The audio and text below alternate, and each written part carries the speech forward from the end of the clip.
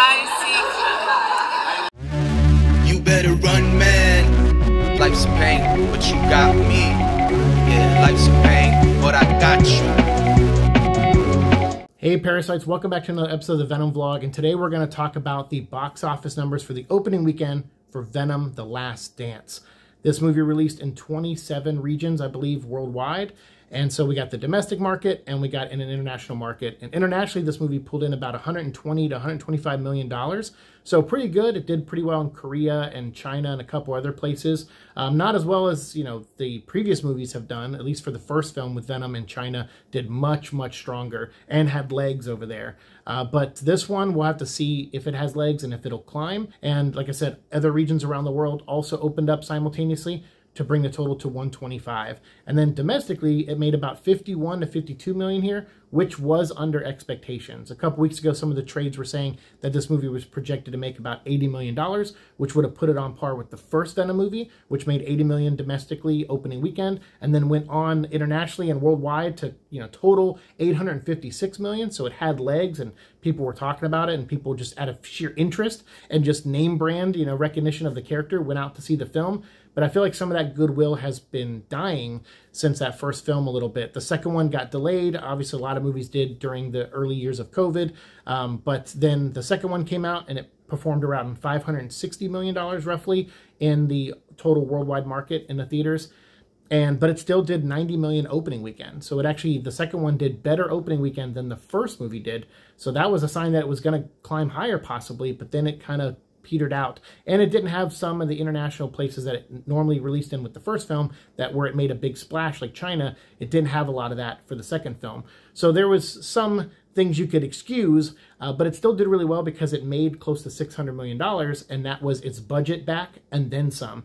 The budget for these movies, the first one I think was like $80 to $90 million. The second one was about $100 million, and this one is 120. So for this one to open at 51 million, which is 40 million less than Let There Be Carnage, that's not the best, especially when projections were saying it was going to do better, because those are they're wrong at times, but they always try to factor in a realistic, number to this film. So for it to underperform that by at least 30 million from the first Venom movie, it definitely missed a mark for sure. So what that will mean in the long run, we'll have to see. We'll do, future box office reports in the, as the weeks come out. So second week, third week, we'll talk about it and we'll see what the drop-offs are like, and we can kind of predict where this movie will probably end up around that time.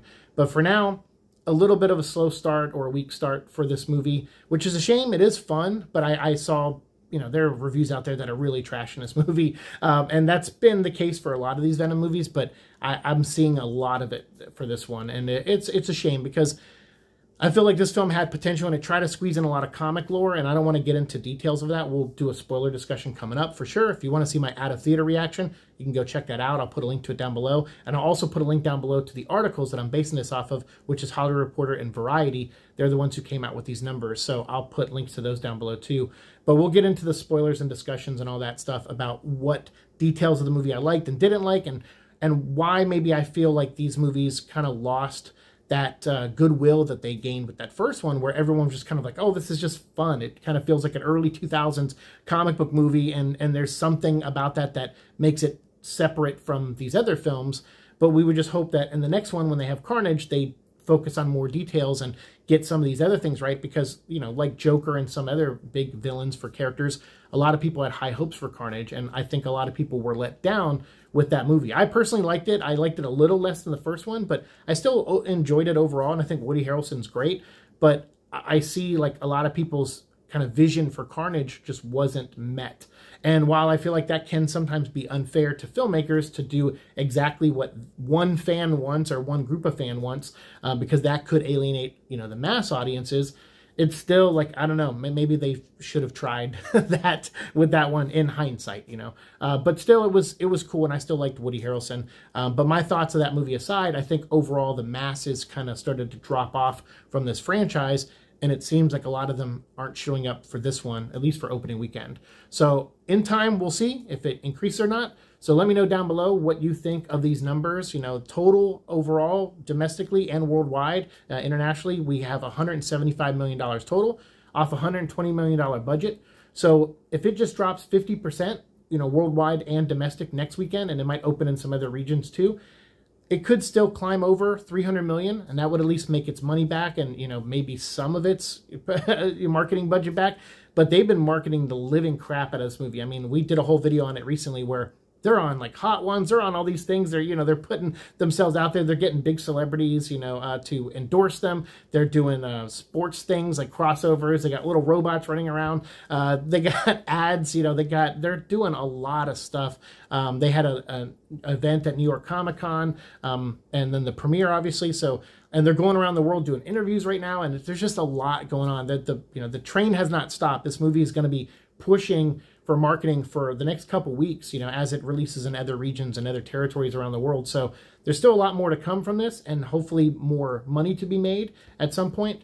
But I would think that this film, and Sony would hope that this movie gets up to that $500 million marker that at least Let There Be Carnage got. Because if it at least lands around there somewhere, then they're, not at a total loss. But starting off this low domestically does hurt a little bit. So I'm anxious to see what's going to happen, and hopefully we'll have some good news to report next week, or better news, I should say, because this isn't the worst news, but it's certainly, it's a little underwhelming the way this movie's performing on some level. But at least the people who are watching it and liking it, they are being very vocal about that, and they are sharing their thoughts online, just as the people who aren't liking it. So it'll be curious to see what side gets more people to listen to them to go see it or not, because really what this movie needs is more people to just go give it a chance and make up their own minds. But I think a lot of times, like I say this before too, I can watch a trailer and know if I'm going to really like a movie or not, or if it's worth waiting for, a streaming service or something like that. And I think a lot of people are like that as well. And so they might not just have seen anything from this that hooked them in. But it was fun. It's cool to see on the big screen, especially the final act, even though it's kind of a mess at times. It still was kind of fun to watch, and we'll get into spoilers in a future video very soon, so I'll avoid that, talking about the details of the movie itself, and just focus on the numbers here, which is a total of 175 after the 3-4 day opening weekend. So let me know what you think down below of that, and I'd love to hear your thoughts of whether you think this movie will have legs, where you think it'll hit next, where it might have a nice spike in it. I'd love to hear those thoughts down below, and check out those articles. I'll put Variety and Hollywood Reporter down below as well, and my video if you want to see my out of theater reaction. Thanks so much for watching the show. As always, like, share, subscribe, all that fun stuff, and we'll see you in the future. Peace.